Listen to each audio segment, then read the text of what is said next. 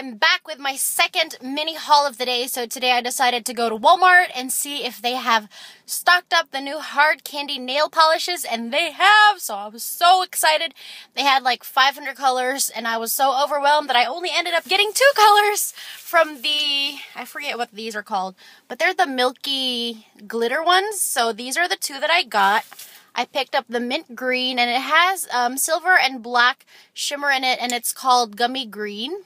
And then the other color that I picked up is a baby blue milky glitter with teal, silver, and like rose pink type colored glitter in it. And this one is called Sweet Tooth, and these nail polishes were $4 each here at my Walmart, and I thought actually that they were only going to be $3 something, but I'm still not complaining because that's a pretty big bottle of polish, I guess, for $4. Let me try to see if I can find how much is in here. Oh yeah, here it is. It says 7.8 ml, so I'm not sure what the normal volume is for regular nail polish, but I have a couple of Orly ones that I picked up, and the Orly ones are 0.6 fluid ounces or 18 ml, but Orly always has more polish than regular polish, and what, this one only has 7.8 ml, so Orly has more than twice the volume, but whatever. These are pretty!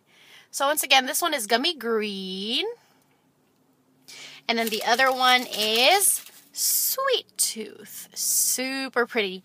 And then I also noticed that they had new cream eyeshadows, and they're called the All Lit Up Cream Eyeshadows.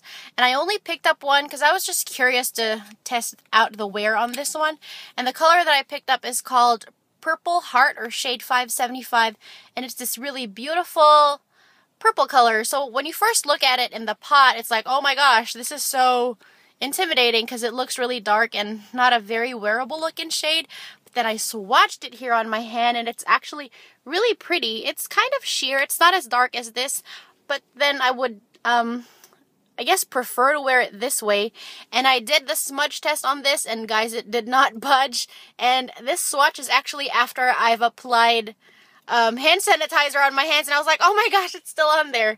And I know my camera's not really showing it very well, but it's really pretty. It's a purple with some silver type shimmer in it. It's really glittery, so I'm probably going to wear this tonight because my husband and I are going out with some friends, and then I'll tell you what I think about this cream eyeshadow. And then one last thing I got from Walmart, just because I know I'm going to be using it a lot, is the new Rimmel Scandal Eyes waterproof eyeliner in the color nude. And oh wait, the cream eyeshadow is $5, and this eyeliner from Rimmel is like $3.97.